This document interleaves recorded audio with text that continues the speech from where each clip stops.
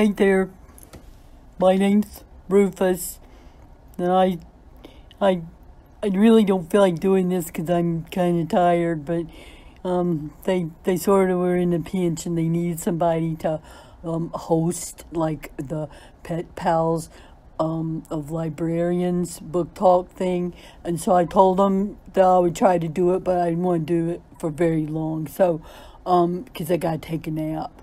But anyway, this is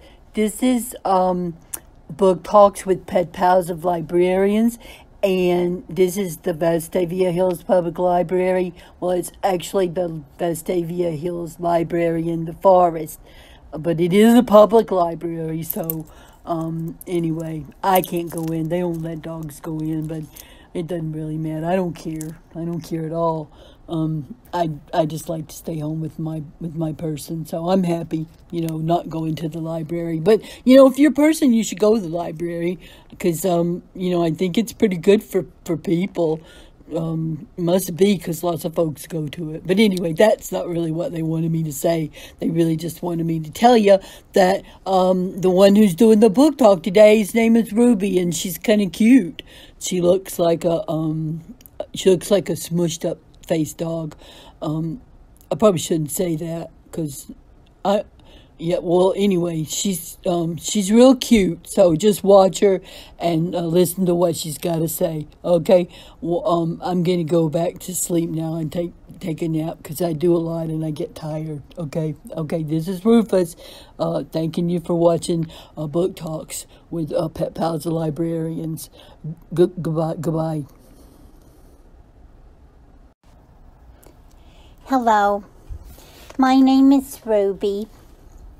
I'm a Boston Terrier, and I live with my person here, well, actually the whole family here, and her name is Amy Jackson, and she just started to work at the Vestavia Hills Public Library, and she really likes it, and so I thought, well, I'm always here with my family. As you can see, we're in the den together. We're always together. So I don't get a lot of free time to myself because they keep me with them all the time because I'm so adorable. But anyway, sometimes, they go to work and they leave me here. And when they do leave me here, I like to read.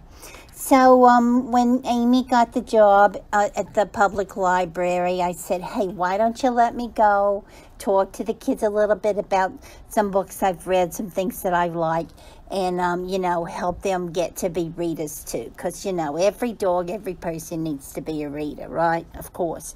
Well, anyway, so I got to thinking, and I thought, I love my family. And we're a very diverse family. It's, different people living together, different species living together.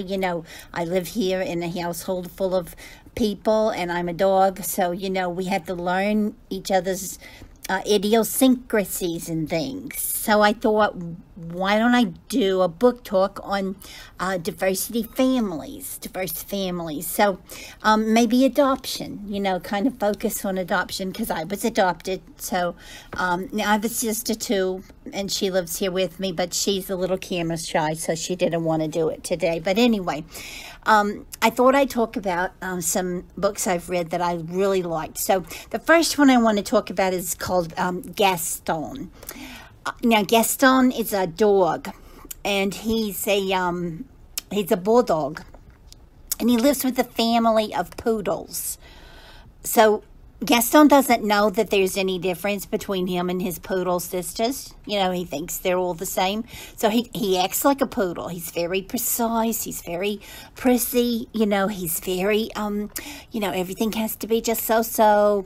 And, Gaston thinks that's the way he's supposed to be until one day he goes to the park and he sees a family of bulldogs. Well, they don't act exactly like his family of poodles. And so he realizes, or they all realize, there's been a mix-up. So Gaston goes and lives with the bulldogs, and then the poodle puppy that was living with the bulldogs goes and lives with his sisters, the poodles. And so they all think, okay, now everything's back to normal. This is the way it should be. The families are right, da-da-da-da-da. But it doesn't work out that way because even though they look alike, they really don't belong together, because that's not the way they were raised, and that's not where the love is. So you got to go where the love is. That's the story, or that's the message, basically, of Gaston. It's really good. It's by Kelly DiPuccio. And so I would suggest that you get it and read it, because it's kind of a heartwarming story about a really cute dog with a smushed-in face like me. So anyway, another book, and listen, I'm not just going with the bulldog theme here. I really do have a reason. This one is called A Family for Louie, and it's by Alexandra Thompson. Now, Louis is sort of a stray bulldog, okay? I think he lives in, like, Paris, and he gets along really great on his own. You know, he's got everything going for him. He knows where he's going to sleep every night. He goes from restaurant to restaurant and gets his food, and everybody loves him, and he's living a great life until he realizes, you know, that he's kind of lonesome, and he wants a family.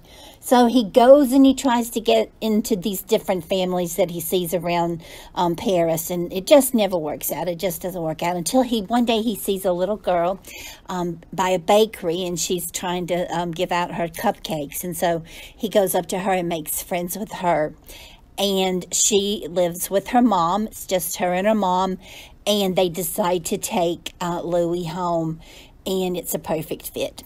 So, you know, you should read the book. It's got great pictures, and it really is a lovely book to look at, too. But, of course, I like to read. So, but it's got plenty of words, so you'll have plenty to read. Now, let's see. The last book, I didn't want to do another bulldog book, but it is an adoption book. It's called I Found a Kitty by Troy Cummings. And it's really cute because this dog, Arvie, now, he was adopted. He was recently adopted. So he kind of runs across this little stray kitten, and he wants to give her a home because he's got a wonderful home. He's happy with his family or his person. And so he tries to take the little kitty home. But unfortunately, his person's allergic to cats. So it didn't work out. So Orphe decides he's going to find a home for the little kitty, and he writes letters to all these different people trying to place the kitty, because the kitty's so sweet and so cute, you know. I don't want a kitty, so don't get me a kitty. But anyway, he likes the kitty, and he tries to find a place for her. And so the story is basically how he finds a home for his little friend, the little kitty cat. I think he named her Scamper, something like that. So anyway, it's really cute. You should read it. It's another one of the heartwarming books. And I think the librarian is including another book list when I get through talking, and it's going to be a list of other diverse family books, maybe not with dogs in them, but, you know, adoption of diverse families. So she'll give you some ideas of some other books you can read. But I don't have any more time now.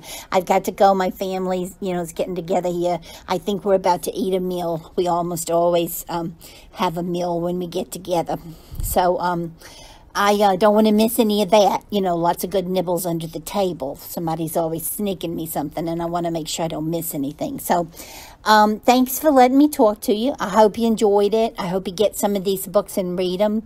And I hope you have a great, wonderful, diverse family, too, whether you have two moms or two dads, or maybe just a mom or just a dad, or maybe you live with your grandma, your grandpa, your aunt, your uncle, whoever. Every family is a good family because there's love. If there's love, there's a family. It doesn't matter who is what or what is who. So, that's my message, and I'm going to go ahead and stop now.